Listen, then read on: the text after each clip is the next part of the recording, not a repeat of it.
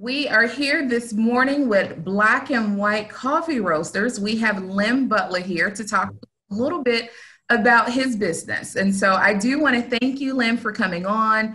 We're going to call this the My Roseville Virtual Series. And so series, we are highlighting our Roseville businesses, talking a little bit kind of what we're doing in COVID, what we're doing as far as trying to get over this wonderful hump, we like to call it, in Roseville and other places, and kind of looking at what we can do to expand our businesses. So I'm going to turn it over to you, Lem. Just tell us a little bit about Black and White Coffee Roasters and kind of you're a new business to Roseville just before COVID hit. So tell us a little bit about the business, the history of the business, and also about you.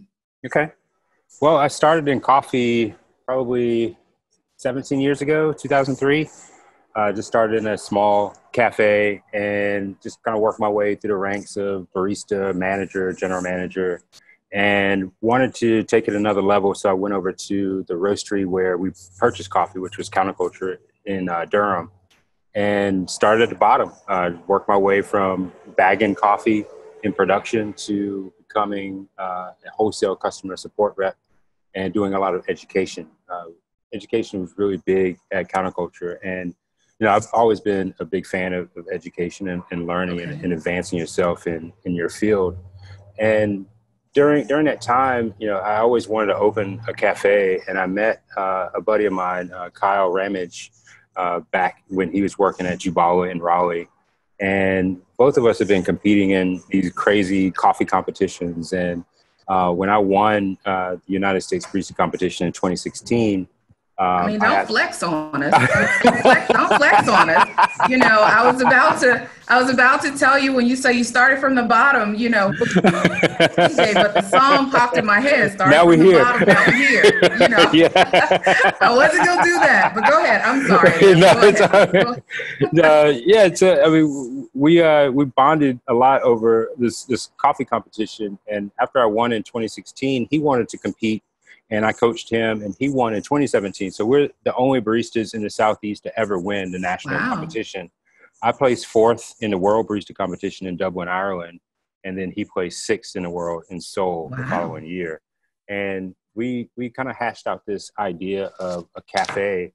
And one of his former professors at the seminary in Wake Forest, he owned Back Alley Coffee Roasters. And he just wanted to teach and write books. So he asked Kyle if he wanted to purchase it.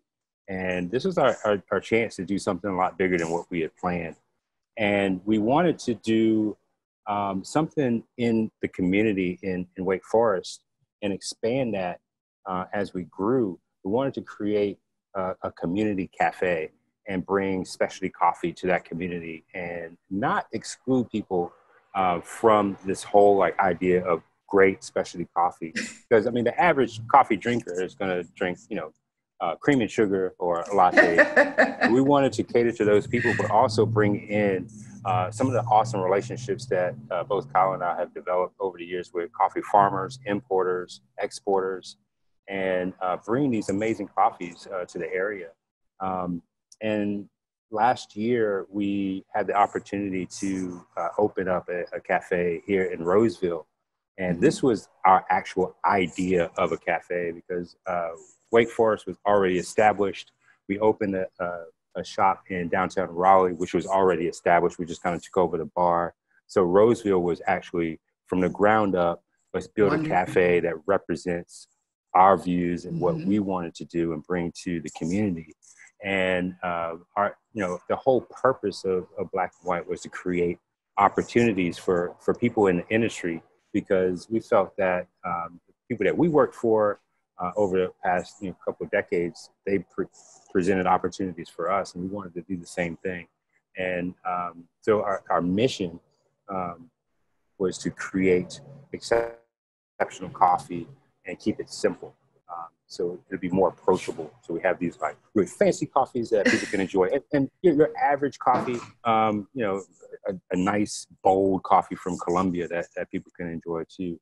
And we view everything, and everything we do, our hiring practices, our green coffee purchasing with farmers, how we roast coffee, how we present coffee in our cafes. We do it through the three lenses of our core values, which is service, community, and excellence. We feel that we are in, the service industry, and hospitality has to be like number one. And we've figured out that, these wonderful communities that are popping up around Raleigh, like Roseville, they need a nice community focused cafe. And everything that we do, we're striving for excellence. So if you come to Roseville, you'll see 3 pictures on the wall from a local artist. And these are the icons of our core values: service, community, and excellence. Well, I'll tell you, Lim. So some of the comments, right? So when you first opened, like before you were open, we were kind of like those, I hate to call them, we were like the little coffee stalkers. So we were, right? We're watching, and, as the chamber, we have chamber members that are, surrounding you. So we're talking to them, hey, what do you see? So before you guys actually open, we were kind of there peeking, seeing what was happening. And before you open, I remember I was doing something over the course of whatever weekend or day, and I happened to see it, and I said, oh my God. So I put it out like everywhere. And that morning when I got there, your first day that you opened, I'm looking at all of these people in line, and we're all standing there, and they're like, oh, hey, Rachel, thanks for your post. And I'm like, like we're standing in line, we're kind of waiting and looking and things like that. So some of the common comments that I hear about Black and White, which is kind of interesting, is I remember I was in a meeting and someone said to me, they were like, oh my God, Rachel, like I'm going to go to Black and White, because they didn't want some of the other franchises, right? This is real coffee. And for those of us who may drink a little bit of coffee or may get the tea, I actually get the hot chocolate. Yeah. What time of year? I actually get the hot chocolate when I come in. And for those who really love coffee and those who are actually not really into coffee, I have found that your location offers something for everybody. It's not just, if you're a coffee connoisseur, as some people like to say, if you are just coming in and you just want a good cup of coffee, you have everything that's there in the location. So let's talk about a little bit about COVID. So of course we had COVID to hit, and like many other businesses and many other all across the world, what were some of the things that you all did to adjust once COVID actually hit and we were under the executive order, stay at home? We're still in phase 2 of that. So what are some things that your business did to actually adjust to that? Well, we're very thankful that coffee was declared an essential. So we approached our staff and we asked our staff if they felt comfortable working, and everyone felt comfortable working. So we came up with a curbside menu for all the locations. And we're very strategic in creating like specials. So if you bought food, you get a free cup of coffee. If you bought a bag of coffee, you get a free cup of coffee. So we wanted to make things easier for folks, and we wanted to make things enticing and also create a respite, because people are locked up in their houses and scared to come out. And we wanted to kind of ease that fear a little bit, and let people know that we are still here. We're here for you. Both Kyle and our main concern was not to make profits. We knew that we were going to take a big hit, and our main concern was to be able to keep our staff employed and just be that respite again for the community.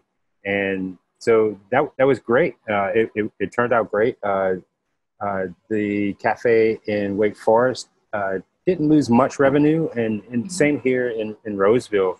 And one thing that we did learn, being community was one of our core values. The community really embraced us, and that was amazing. Even our our wholesale with the roastery, our wholesale online just dropped off probably like 80-90% because a lot of cafes in the U.S. were actually closing. But our retail online went up 300%, which was amazing because we were able to rotate some of our staff from the cafes into the roastery to help with production and keep up with that demand. And it's just been really amazing. So kudos to the Roseville community Yeah. for supporting us, and we really appreciate that a lot. Well, I will tell you, one of the things that I love about this story and love about what you just said is we have, of course, here, if you've, for those that have been in Roseville, we just rebranded the town of Roseville, just kind of did a rebrand, and we created a new logo, a new slogan. And part of that is genuine community. And so I always talk to people about Roseville because they always, a lot of people think we're so far away, they're like, Roseville. And I'm telling people, it's like, we're honestly like right down the road, when you talk to people. But the part that we love about our community is the genuine community part. And so when we look at businesses and look at ways of how do we support businesses and working with the town, because I do work very closely with the economic development manager here in the town of Roseville, we want to make sure that we're giving our businesses opportunities. But I do know when COVID hit and talking to people, and you talk about coffee being essential, when you're in the house, for those that are stay-at-home parents and you're not getting that morning coffee to kind of help. But there's also another section or another group that I think is had kind of changed the coffee game, as I would like to say. And that would be our next generation. So when I look at the kids who are my high school students, even my middle school students, they are also coffee lovers. Wow. So I looked and I saw a group of kids actually pulling up one day to actually come and get coffee. I said, that is kind of like that untapped market, I think, for some people. And I know some of the franchises will capitalize off of it, but there's some of the trends that I see. So I'm going to ask you a little bit about, what do you guys do on social media? So are you guys on some of the things like TikTok or have like a Snap? I know I don't do Snap, so I don't Snapchat. That's beyond me at this point. But I do look at how I've been looking at how some businesses have actually been able to propel themselves on platforms such as a TikTok, which is outside of what most of us use. In the business world, a lot of people use Facebook because that kind of works easier for us, help us push and hit a couple of groups. And we're on things like Instagram and Twitter. I know that TikTok is fairly new and something that a lot of businesses are not necessarily embracing. So are you guys looking at doing things like that? Do you have your customers like, hey, take a picture, tag me, things like that? Are you guys doing any of those things, or any of your baristas, showing people how to make coffee or anything like that? Yeah, so I did a number of videos of how to make coffee. I even teamed up with Jettis Tea in Durham. They have this awesome ingredient called golden milk, and I did a video of how to make a golden milk latte. It really helps with anxiety if you are trapped in a house for extended period of time. You do have some anxiety of the situation happening now. That would help. If you're wanting to brew better coffee at home, we did a video about that. So we've been tagging Instagram a lot. I actually set up a TikTok account, but I haven't really ventured into that. I'm an old dude. I'm 50 years old. So Lynn, we're not that far apart. So we are not that far apart. So I'm teaching myself some of the new social media things that are popping up. So TikTok is coming. But right now, our brand manager, she's been amazing. Just keeping up with Instagram, Facebook. We have a Facebook store and Instagram store as well. So those are some of the things that we've done. I've done a few Zoom meetings. The Specialty Coffee Association of America has done some what are U.S. roasters doing to combat COVID, and that was really cool to do that. I've been involved with some other coffee events online. There's been tons of Instagram live interviews. I can't even keep track of how many I've done so far. So all that to say has been really cool of bringing attention to Black and White. Yes. There's also a media group called Sprudge. They focus on only coffee, and they've been really amazing in bringing people to our website and now, how do you spell that, Sprudge? SPRUDGE. Okay. Look it up. I'll look it up. Yeah. I have learned so much about coffee from watching your social media. And I will tell you, I told Lim up front, I was like, Lim, listen, I follow you on social media. I watch your things. We talked about DJing. I told him my brother was a DJ and things like that. So it's always good to kind of get to know your chamber members and kind of get to know your business owners and things like that. But Lim, what is something that you would want the community to know about Black and White? You know, for those who are here who have not come out yet and are looking, you know, to try coffee, or who have not been to your location in Roseville, what is something that you would love to say to them that they may not know, or something that would say, hey, pique your interest to come see me? Well, we're here not to compete or beat out the competition. What we try to do is to create a brand that people feel the value in having that as a consumer, as a wholesale partner. We want that brand to be something that they embrace, and it becomes a part of their daily routine. And that's basically it. It's something as simple as that. We're here to be a part of your life. Genuine and transparent. I will tell you that. That's kind of what rings true to all of this. And I have truly enjoyed some parts of COVID, like many people, and then there's the not so much part that I have enjoyed, but quality time that I have been able to spend with my family, I know has been really key and really important, taking value and just slowing down. And so quite a bit of time of just telling some of our business owners, you know, when everything first happened is, you know, how do we look at this cup as half full, or how do we look at it as maybe 1/4 empty, or, you know, things like that, to try right side of how do we actually come out of this. And so I will tell you, I'm very proud to have Black and White in the community. I appreciate what you guys offer and what you do.